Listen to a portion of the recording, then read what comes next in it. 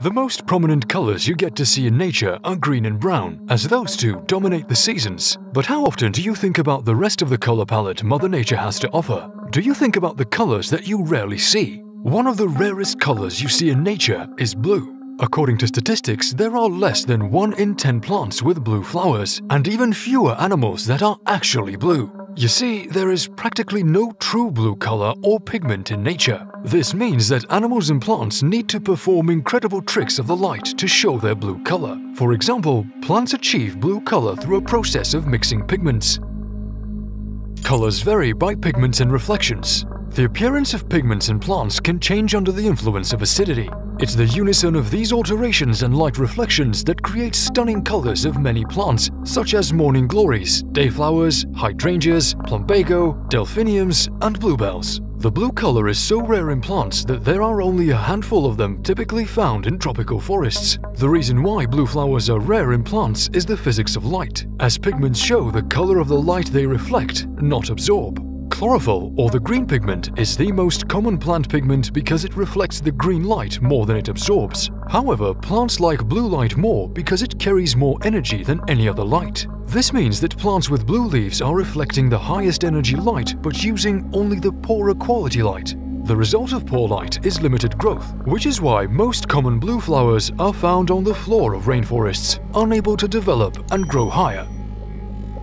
Animals have a much harder time turning blue.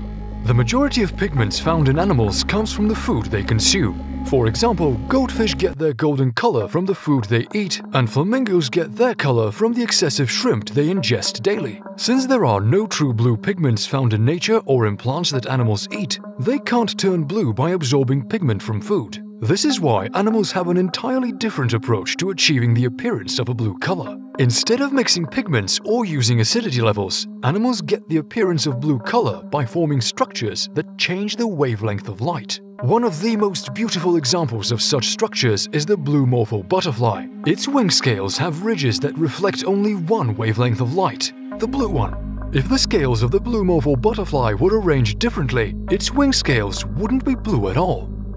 But what about birds, such as the blue jay? Well, birds have other but similar tricks up their wings. For example, the blue jay gets its color through a slightly different process than the blue morpho butterfly. Each of the feathers is made up of microscopic beads that scatter the light in such a way that every single wavelength of light is cancelled out. Every wavelength of light except the blue one. However, there is one exception in nature that is known to produce a true blue pigment. This unique animal is called the Abrina olive-wing butterfly. So, why is it so important to have a blue color? If the blue color is so rare in nature, why does nature struggle so hard to achieve its appearance? The logic behind this is quite simple. The more colors on a flower, the higher the chances are of it attracting unique pollinators. Recent studies show that bees are driven by the diverse colors of a flower, including blue color.